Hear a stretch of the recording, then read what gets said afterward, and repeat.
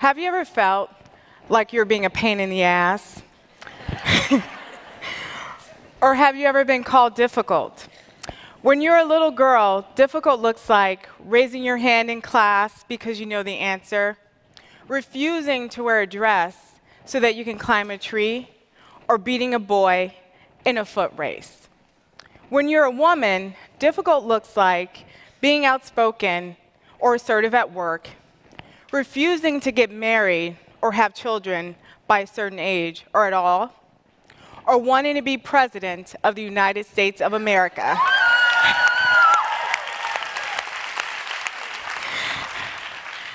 By definition, difficult means not easy to deal with or to manage, characterized by causing hardship or problems.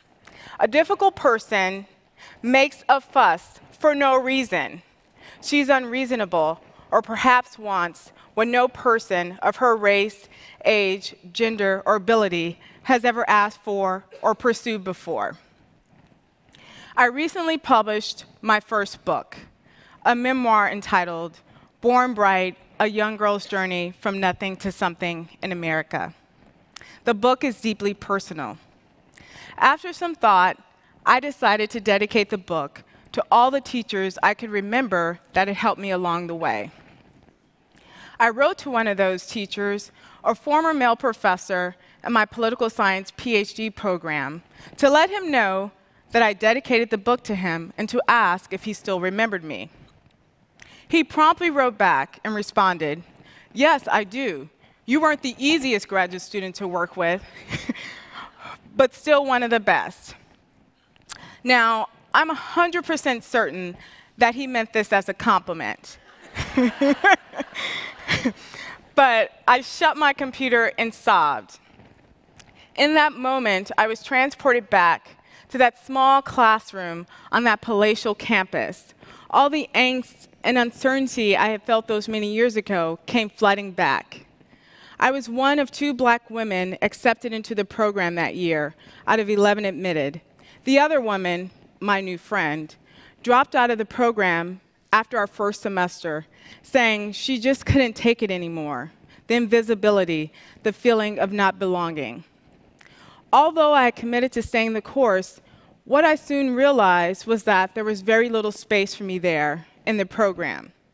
There was a way of doing things, and I was doing and saying all the wrong things. Like asking, what about women? What about race? What about poverty? I was told matter-of-factly that those things didn't matter to the political process. And when I insisted that those things did in fact matter, eyes rolled and my peers avoided me like the plague. In a meeting with the chair of my department, I was told that I needed a team. "You're not going to survive here without a team," he said. The only problem was no one wanted me on their team. There was no room for me at the table. I felt as though I was asking for too much, or that I just didn't get it. Something was wrong with me. I was being difficult. In the end, I finished the program, graduating at the top of my class. After I pecked out a second email thanking my professor for remembering me, I began to wonder whether or not being difficult was such a bad thing. I began to ask myself, what does it really mean to be difficult? I decided that difficult means to disrupt the expectations of others, to ask for more than what's being offered, and to take the road said to be close to me. Instead of seeing being difficult as something I should overcome, I decided to embrace it as a gift.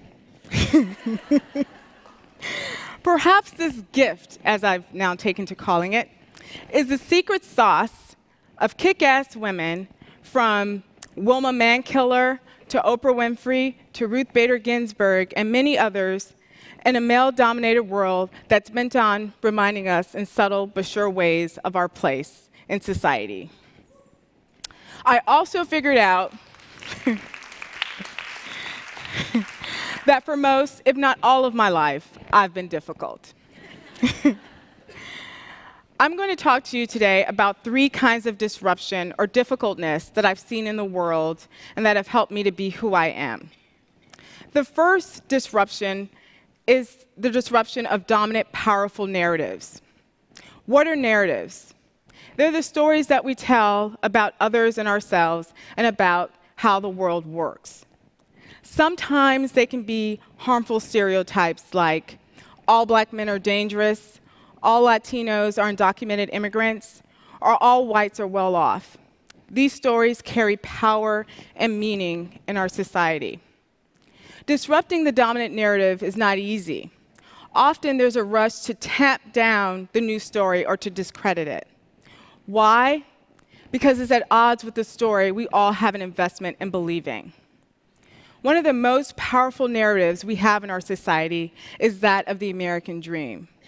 It's the idea that regardless of where you begin in life, if you work hard enough, you'll make it to the top. If you don't, it's because you didn't try hard enough. Our ability to succeed in society is much less determined by our grit or determination than it is by our zip code or the families we were born into. I know this firsthand. Growing up in my neighborhood, I knew kids much smarter than me that never made it to college. Not because they didn't try hard enough or because they did bad things, but because they lacked the access to information and resources or attended low-quality schools. I also lived next door to families that worked 40 or more hours per week that never seemed to make ends meet. I believe these stories were missing from the dominant narrative on poverty and prosperity in our country. We must stop telling stories that aren't true, or at the very least, incomplete. Taking the time to tell richer, more complex stories about others in our society will allow us to connect more fully and authentically to those around us. We can encourage the disruption of dominant narratives by becoming better listeners and by allowing the voices and the experiences of the most vulnerable among us to shape our worldview and our sense of justice and fairness. The second kind of disruption I want to talk to you about is the courage to disrupt the rules and the status quo. About 2 years ago, I became the coach of my children's soccer team. At the time, I was the only woman coach in our division. I know what you're wondering, and the answer is no. I have never played soccer before in my life. Before each game, it's customary to greet the other coach to go over the rules. On occasion, when I would walk out onto the field, the other coach would look over my head and ask, "Where's the coach for the other team? I can't seem to find him." I'm like, "It's me. I'm the coach," I would say calmly.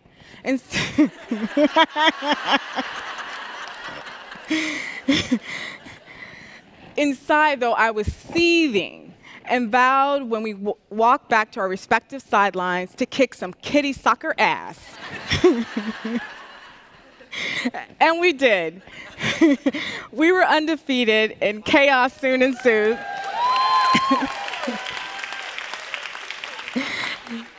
Once, a coach requested that we switch goalposts. He said the field was slanted, giving us an unfair advantage. Although I doubted the science on that, I agreed. Another time, we reported to the league for excessive scoring.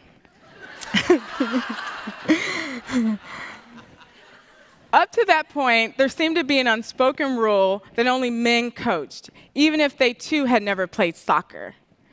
I decided to become a coach because I wanted little girls and other moms to see me and to know that it was not only possible to play, but to lead a team.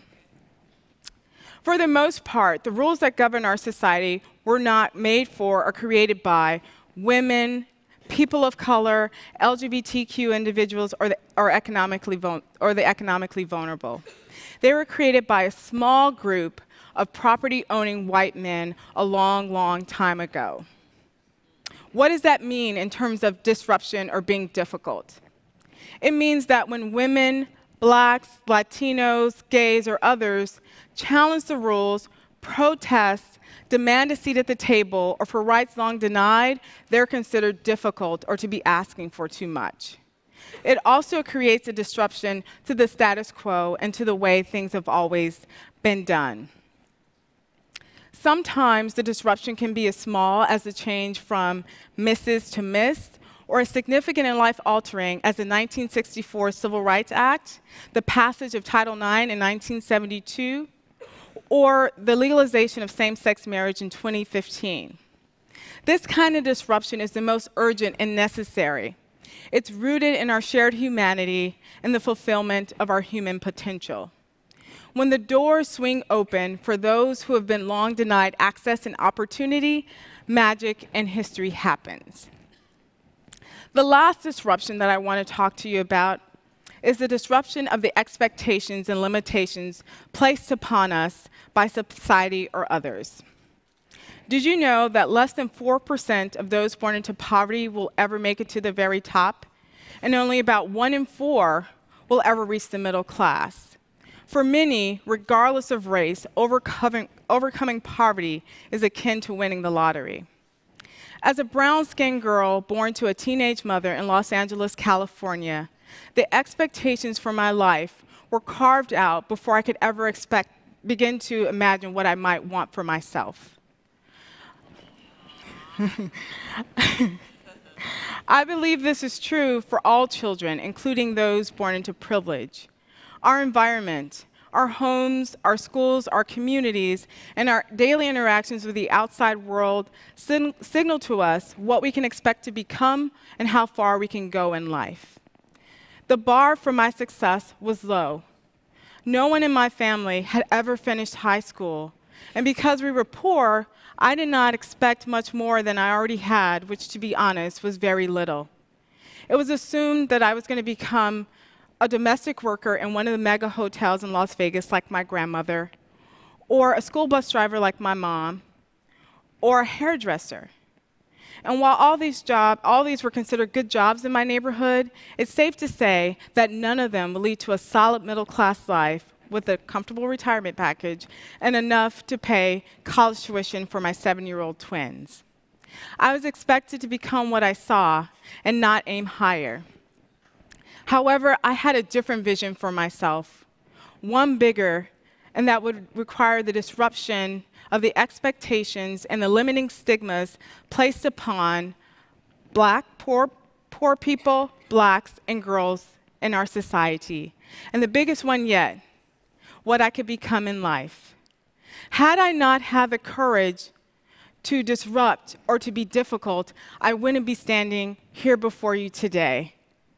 So, you see, being difficult is a gift.